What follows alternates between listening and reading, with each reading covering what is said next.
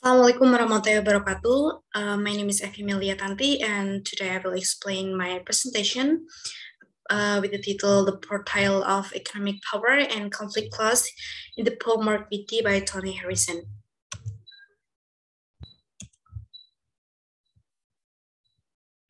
And these are my talking points today. First is introduction to the theory of Marxism. And then the main area is study of Marxism. The third one is analysis, and the last, conclusion. So Marxist criticism is a research method, a type of textual research that literary critics use to interpret text. Marxism approach, similar to the other literary theories that use hermeneutics of suspicion. Hermeneutics of suspicion is a style of literary interpretation in which texts are read with skepticism in order to expose their purported repressed or hidden meaning. And in this context, Marx formulated the basic premise that the economic field that determines the political field and human mind. Meanwhile, the field economy is determined by the working classes and the owners of the classes. That is was sharpened by advances in production techniques, and that it finally exploded in a revolution that changed the power structure in economy as well as changing the structure, state, and human style of thinking. Karl Marx stated that whoever owns the means of production, like the factories, it is they who will control society and enjoy political power, and not workers or laborers. There are four main areas of study of Marxism. First is economic power, and then materialism versus spirituality, and then the third is class conflict, and the last one is art, literature, and ideologies. But today I will focus on two main areas of study of Marxism that are economic power and class conflict. First is economic power. According to Karl Marx, society is formed by the forces of production. Anyone who controls the means of the production, like factories or companies, can create a type of society because they have power. If a society is shaped by its force of production, the way in which society provides food, clothing, shelter, and other such necessities creates among groups of people social relations that become the culture's foundation. In short, the means of production structure the society. The example for this case is a capitalism that has a two-part structure. The first one is the bourgeoisie, who own the property and theoretically control the means of production. And the second one is the proletariat. Proletariat is the workers that controlled by the bourgeoisie and whose labor produces their wealth. Next is class conflict. A capital society will inevitably experience conflict between its social classes. People who hold the idea of capitalism, that is the owner of the economy, then they have their own policies, such as how prosperity is defined. Then there will be a conflict called dialectical materialism.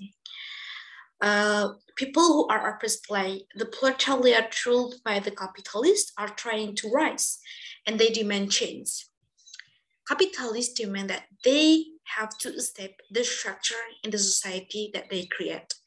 Actually, the proletariat is stronger because the quantity of them is larger than the bourgeoisie. According to Marxism, class differences are only based on material differences, while differences in race, ethnic, and religion, and also gender are only artificial or fake that made by the capitalists. It is to make the proletariat disintegrate so that they do not become unity to overthrow the bourgeoisie.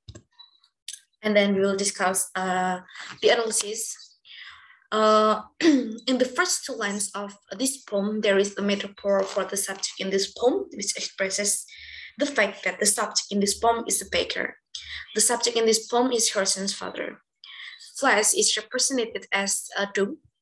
It can be concluded that Harrison Potter is dead. And the oven is a representation of the cremation process. Because Harrison's father profession is a baker, this shows the existence of economic power. Bakery is a profession carried out by the proletariat. They only operate machines and do not have their own factory. So it can be concluded that Harrison's father was a proletarian. Lines 3 and 4, Harrison explained how his father's previously poor eyesight became bright because of it. Harrison also represents his mother in his father's perception of Harrison's mother. Because Harrison's father's belief in life after death, that is heaven, this shows that Harrison's father is a devout religious person. And then lines 7, 8, and 9, the three lines above talk about how Harrison reacted to his father's beliefs. Harrison also points out that he doesn't believe in life after death, and he feels sorry for that. Line 10, unlike his father, Harrison trusts the world more. This shows that Harrison is against the existence of a capitalist system. According to Kolmos, religion is the reason why the proletariat cannot achieve equality with the bourgeoisie. Religion is used as a control of the proletariat with the bourgeoisie because religion is considered to be able to soften and make the proletariat surrender to accept its fate as the oppressed. Harrison believes more in the things in the world that can be interpreted as wealth and possession, and etc. It can be concluded that Harrison is trying to rise and improve the equality of his life and does not want to be influenced by the system created by the capitalist. Lines 11 and 12. Harrison believed that what partnered his father was religion. Mortal speech was that of religion, which gained nothing for the individual in the long run. For Harrison, his father's fate was a burden that blinded him to reality. Last analysis, lines 13 until the last lines. The word rise is literally a reference to the fact that the Harrison's father will never rise, or in this case, rise can be interpreted as the prosperity felt by the bourgeoisie because of his father's belief. The reference to England is the first political statement, a criticism of English society that undermines a man, so that he made to feel some doubt.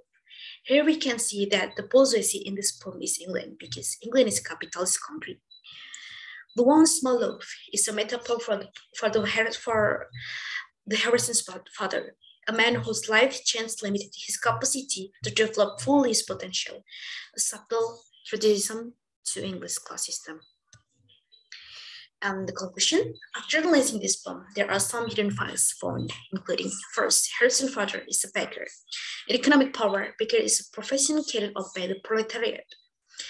And second, the difference in belief between Harrison and his father reveals the fact that Harrison is against the system created by the capitalists because they use religion as a tool to counter the proletariat.